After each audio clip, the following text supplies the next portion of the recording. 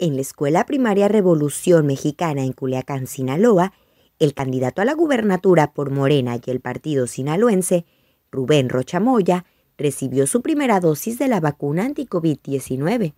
Acompañado de su equipo de campaña, a pesar de que la instrucción fue solo llevar un acompañante, el senador con licencia ingresó al área de vacunación, donde se impidió el acceso a los medios de comunicación por parte de los servidores de la nación sin dar ninguna explicación. No, yo no sé si entró mi equipo de fotografía, yo en primer lugar no lo llamé y no sé si lo dejaron entrar. Tras recibir su vacuna, Rocha Moya dijo sentirse más seguro, pues aunque ya ha tenido COVID en 2 ocasiones, la vacuna reforzará sus defensas para evitar un nuevo contagio y poder continuar con su campaña.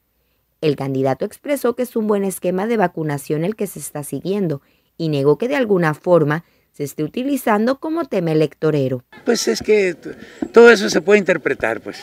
¿Y qué es lo que va a pasar? Pues tienen que vacunar. El gobierno proporciona este servicio porque le toca al gobierno hacerlo. Y finalmente, esto, más en épocas electorales, pues todo el mundo opina.